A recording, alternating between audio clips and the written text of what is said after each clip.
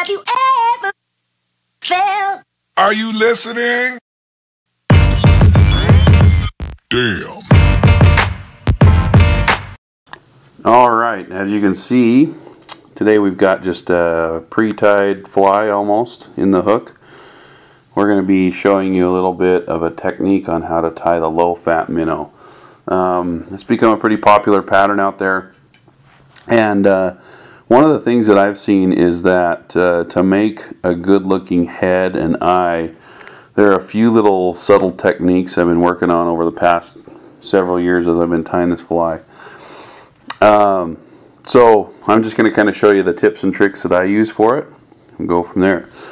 So the first thing that you see is that, you know, the marabou's pretty sparse on this. You don't need a lot of marabou, just enough so it doesn't mat down when it hits the water. And the head is going to be made out of Bruiser Blend Junior. So I'm just going to take my thread and wrap it to right behind the eye. And this is a chub color, so I'm going to use tan Bruiser Blend. And before I tie that in, I'm just going to kind of stack it all up. Now as you're doing this, keep in mind that you're going to be doubling it over on top of itself. So this is probably a little bit too much. I'm going to thin that out a little bit. Keep in mind that you're only wanting about, or however much you put on is going to be double what shows on the head of the fly, if that makes any sense. So I'm just going to tie that in. The other thing is, this clump is, like about that long, and I'm not going to tie it in right in the middle of the clump. I'm going to tie it in so that these butts barely cover up that thread. So I'll tie that in with, 2 or 3 nice snug wraps, and then I'll do the same thing on the bottom with cream colored Bruiser Blend Junior.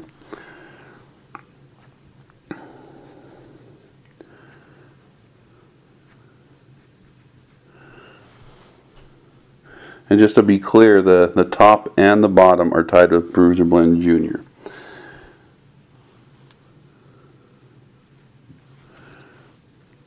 So I'll just stick that on about like that. Tie it in with some really good snug wraps. I'm using Danville's 140 for this fly so that I can really get tight when I wrap it down. Okay, so the next thing to do is just kind of to fan it out.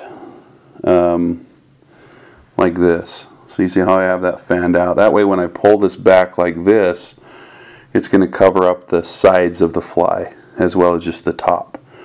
So I'm going to do that right now. So I'm just going to take the top section and tie it in by the very tips of that Bruiser Blend. And then I'm going to do the same thing for the bottom.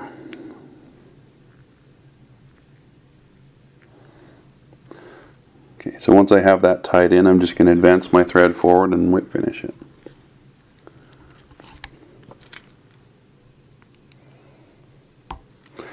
Alright, so that's all we're tying into this fly, but there are several steps still to go. The first thing that we're going to do is focus on that head. So if you look at the head, it's kind of a round little bulb of thread that we have here.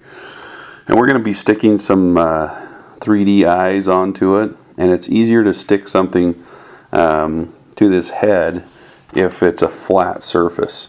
Before I do that though, I'm just going to brush this head out.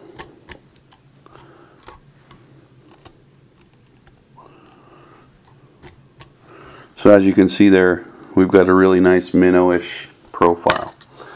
To flatten down the thread, I either use these debarbing pliers if you have those. But really what I like is a pair of needle nose pliers that don't have teeth in them and are turned down. That way I can just come in here and smash that flat. So you can see now that squeezes that head quite a bit so that I can stick eyes on it better. From here I'm just going to color it. I've got a sepia colored chart pack marker, and I'm just going to kind of saturate the head part, and then I'll smooth and blend that out with my fingers. And I'll do the same thing with Delta Brown on the very top. And so that kind of blends all those colors nicely together. And then on the bottom, I'm going to use Goldenrod.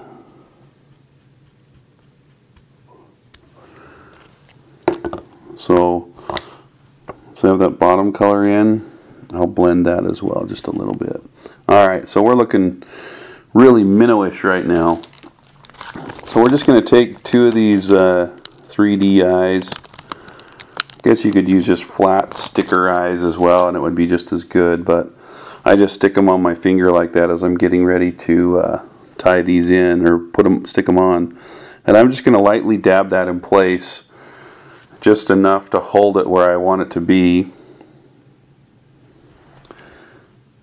So I've got the two eyes here, and those will not stay very well. So what I'm going to do is I'm going to reinforce the center of these eyes with resin, and I'm going to use a very thin resin. I'm using Loon Flow for this.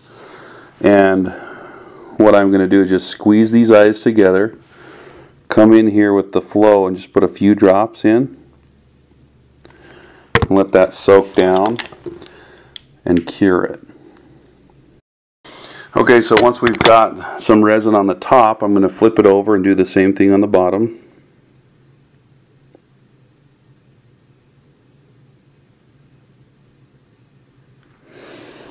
And that resin will just kind of soak down in. And I am going to squeeze them just a little bit while I put this last little bit of resin between them.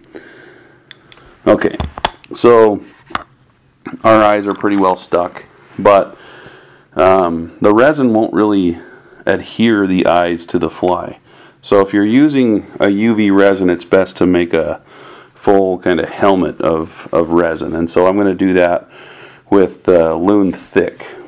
And it's really good stuff. The other key thing here is you need to have a rotary vise. And you'll see why in just a second. So I'm going to take the Loon Thick and really put a healthy amount on.